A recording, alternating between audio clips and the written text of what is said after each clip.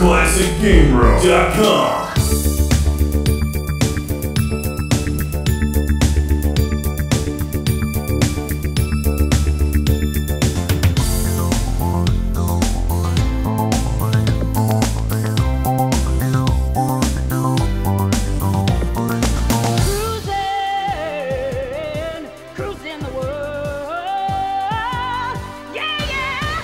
Welcome to Classic Game Room for a very exciting review because this is the first PAL game reviewed on the show. It's Cruisin World for the N64, the PAL version. Oh god, that music is dreadful. Cruisin' on my six foe, sent to the show by our pal, Mark from Bremen, Germany.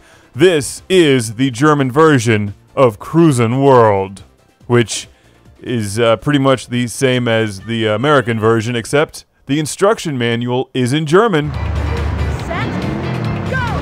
And the nice lady waving the flag is Canadian. The video standard is PAL, which is the European video standard. American, Japanese, and many other countries use NTSC. What does that mean to you, the viewer? Absolutely nothing, because I broke the signal and now I can enjoy Cruisin World on the PAL N64 that Mark also sent to the show. Anyway, let's move beyond the video format and talk about the game here, because people all over the world can enjoy Cruisin World. It's a really fun arcade driving game from Midway. Probably best known for the arcade version. I think the N64 version is excellent. While I'm not typically a huge fan of the N64 visual style, it's a good game system for 90s racing games because it runs them smoothly. Checkpoint! Something that's kind of important for driving games. Like this one. As you can see, the gameplay is just silky smooth.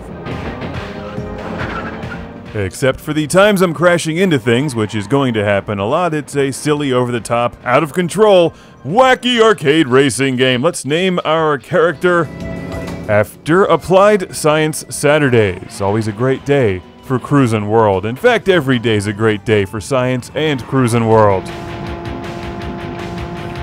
There's a bunch of different cruising games out there, like Cruisin' USA. This one is one of my favorites because you get a lot of tracks and a lot of cars. Also, the tracks, each of which represent a different country on the planet Earth, are a lot of fun to drive on, and do a great job stereotyping each nation, although, once again, they've left out Antarctica, insulting the indigenous Antarctic people who are penguins and polar bears that speak Australian.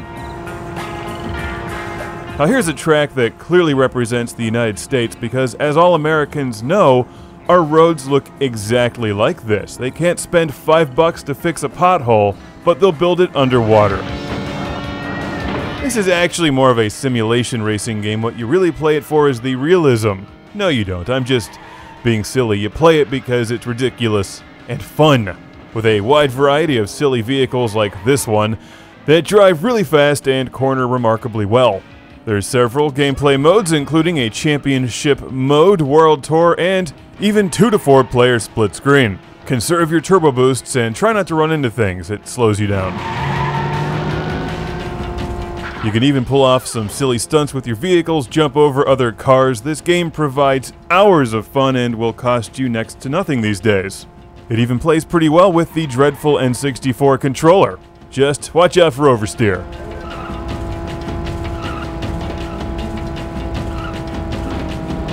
You know, I don't recall the Toyota Supra having that kind of window on the back. It's as if they don't have licensed vehicles in this game, like the Dodge Viper, which they clearly don't.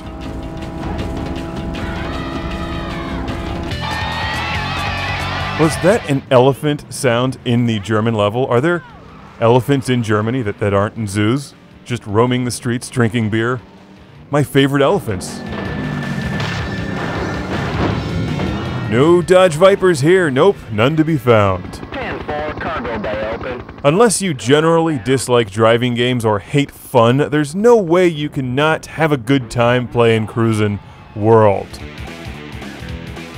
So thanks again to Mark from Germany for sending this and the compatible N64.